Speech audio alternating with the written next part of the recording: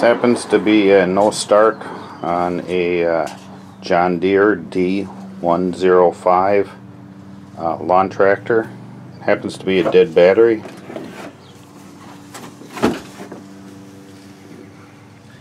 Already removed the battery, and I'm going to purchase a new one, and I will show you how to test it. The first thing you need to do is disconnect the negative battery terminal and then the positive, and then take the tie wraps off and pull the battery out. It is a 10 millimeter nut and bolt on the battery terminals. To test the battery, I'm going to use a meter here. I'm going to put it on DC volts.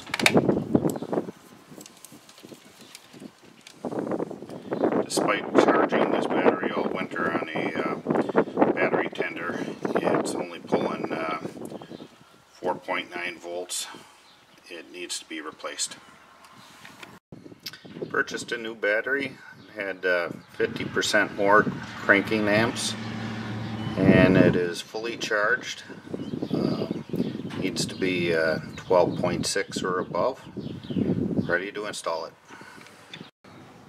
I installed the positive terminal first, zip tied it into the battery box. Then I will cover up the positive, and I will connect the negative, and I should be ready to go.